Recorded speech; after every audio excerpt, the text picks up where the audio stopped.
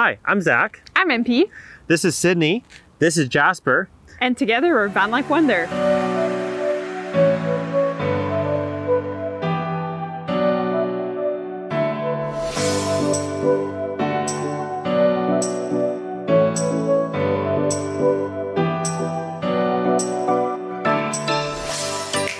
We have a 159 extended Promaster. We built this van not only for adventures, but to live on the road full time. Zach and I are both living in a van full time. We've moved in September, so it's now been 8 months that we are living inside this small space with 2 dogs. Today we're going to give you a brief overview of the inside of our van to give you an idea of what the layout is and how we built it.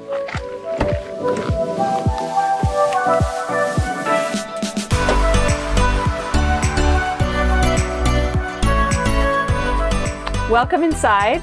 So first, we have here a reading corner or lounging space, which connects to our dinette area. We have a really big table because we both work remote, which means we often both work from the van. So we wanted to make sure we can both sit in front of each other with our computers and all our stuff open without feeling like we are on top of each other. We still kind of feel like we're on top of each other, but it works for sure. What's great with this table is that we have a lagoon table leg, which means it can be rotated. So we can turn this table around, and if only one of us is working, we can have a bit of a bigger workspace if we sit over here. This table can be lowered and be turned into a third bed, or for a third person to be traveling with us, or a giant couch.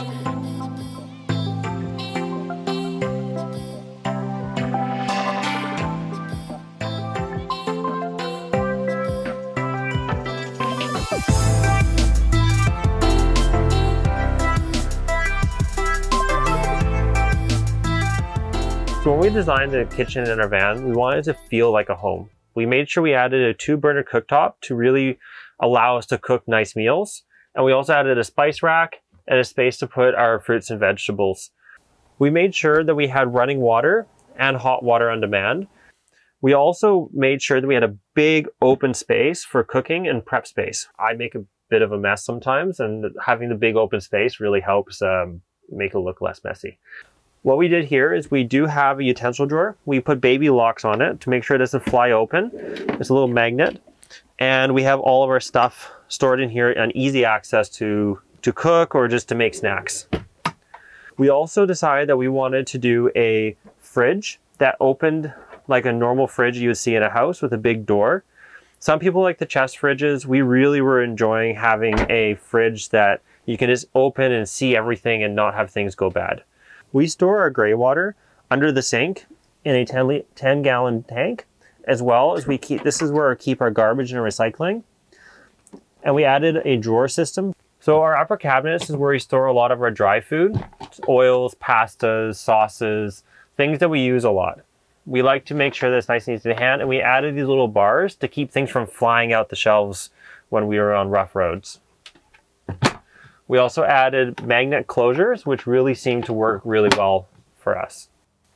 To help with ventilation, we have 3 windows in the van that all open, and we have 1 fantastic fan on the roof. This is a 3-speed fan, which is a little annoying. We wish we went for the 10-speed, but it does provide lots of airflow and really keeps us cool in the summer and sucks out all the smells of cooking. For the bed, we were able to use a full-size double. We didn't have to cut it or anything. We actually, in a Promaster, one of the biggest advantages of a Promaster is to be able to sleep sideways because it's about 6 foot wide. So if you're around 6 foot or below 6 foot, you can actually sleep sideways. Basically, if you fit on a double bed, you fit in a Promaster. So we sleep for our heads over here and our feet down here. We have 1 bunk window on this side below cabinets. And these 2 cabinets actually hold our clothes. So we each have 1. I have this one over here. Zach has this one. We organize our clothes differently, but we have the same capacity. So we try to make sure it works. Yeah, we basically added some organizers from IKEA to help separate different kinds of clothes. We've added a reading light over on the side.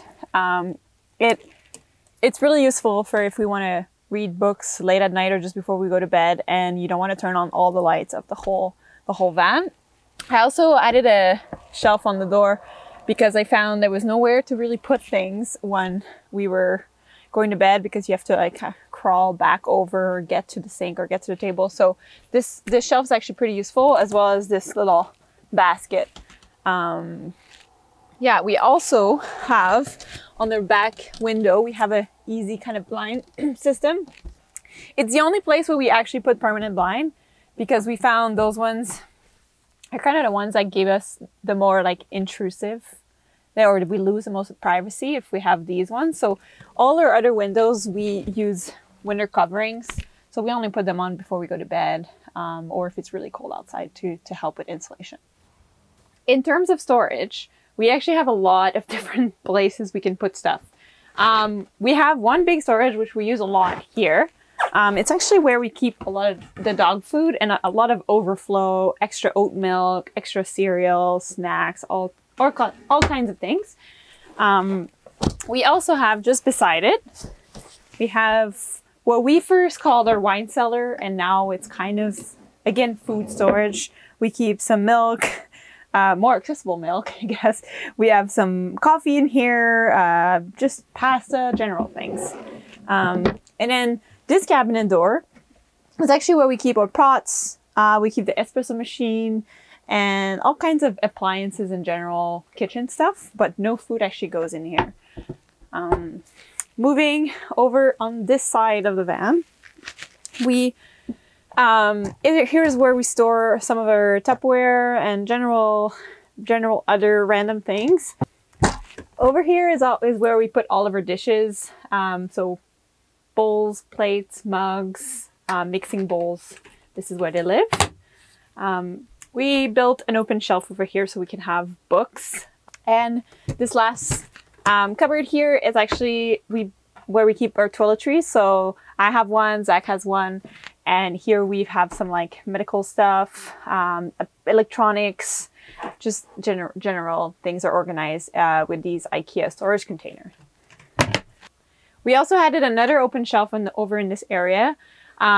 We have most of our cables live over here. We also have a WeBoost antenna that is already plugged in. There's also a place here with a USB, so we can leave stuff charging overnight or while we're driving up on this shelf.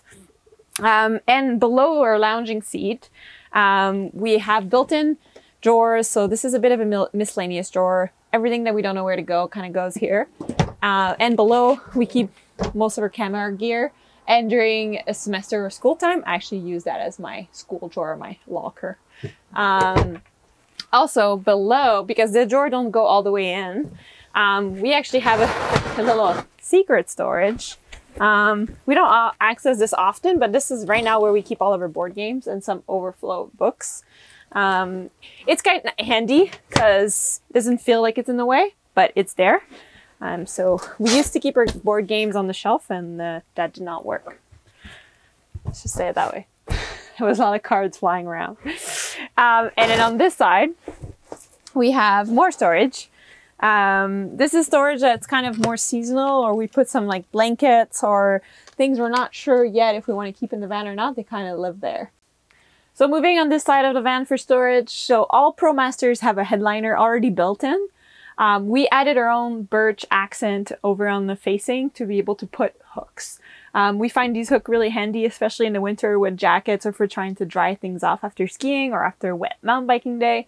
So this is pretty handy. We keep blankets, towels, overflow jackets, sweaters. They kind of live all up here. And then one other thing that probably makes a little bit of our build more unique or more different is, first, we kept the 3-seater. Not a lot of people do.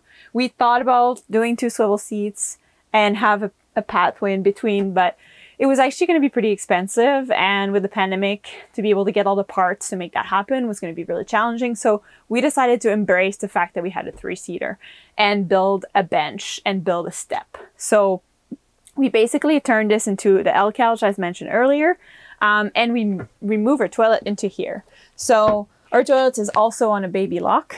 So our toilet is in here. And also this extra storage that was added in this bench. So we put a lot of our shoes there, a lot of sometimes dirty laundry end up there, or dog toys, things we want easy access to, but I kind of awkward to store permanently in a van. So this is kind of the benefit of having this little bench thing. And then over the door, we've also added some extra cabinet. This was something that is hard to finish in a ProMaster, that little section above the door. And we could have just put a piece of wood, but we decided why not build more storage, because it doesn't actually take that much space. So we actually have small space in these two cabinets. It's more where we keep like some spare batteries, some like poopy bags for the dog, or first aid kit, but just general things that are kind of, we want to know where the smaller things are. That's where we put them. We designed the van largely around the fact that we mountain bike and we ski. So when we built the van, we added a mountain bike drawer and made sure our bed was high enough to keep all of our equipment and our gear nice and handy in the van. We added one drawer that stores 2 mountain bikes, as well as a couple shelves that lets us put all of our gear and put some deep storage for the stuff we don't access all the time.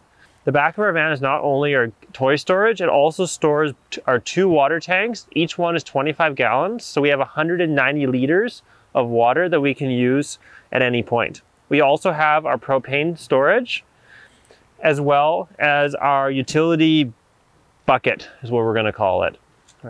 That stores our diesel tank for our heater, as well as some charging cables for shore power and just miscellaneous crap, to be completely honest. We added a piece of live edge that goes and kind of helps finish off the back of the van. And we added some hooks, so when we're getting ready, we can put our helmets and our backpacks and whatnot on here, just to help keep it nice and organized. So we didn't just build out the inside of the van, we built out the outside of the van as well. We added a custom built big safari rack on the top that helps hold our Fiamma awning and our roof box, as well as our solar panels. To get up on top of the roof, which we have to do a lot with the ski box and to clean our solar, we built an aluminum ladder that's permanently connected to the side of the van. We did at one point have a collapsible one, but we found out that we were never actually using our roof box as real storage, and we were just throwing junk up there, and I'm just rambling, but that's fine. Thank you so much for watching. We hope you enjoyed the video. We are looking forward to share more of this journey with you, as well as things we learned and what we learned while we were building it. See you next time. Bye.